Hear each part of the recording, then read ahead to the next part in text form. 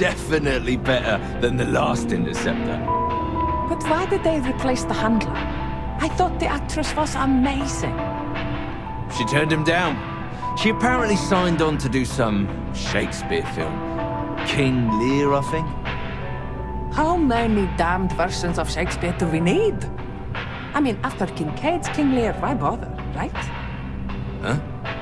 You have hidden depths, my friend. Sometimes a classic is perfect. They should stop just pumping out a new take.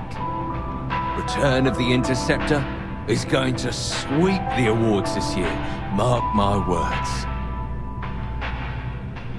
I think the Interceptor franchise is set up for bigger and better after that movie. In the last action sequence, the Interceptor's actor really did break his leg.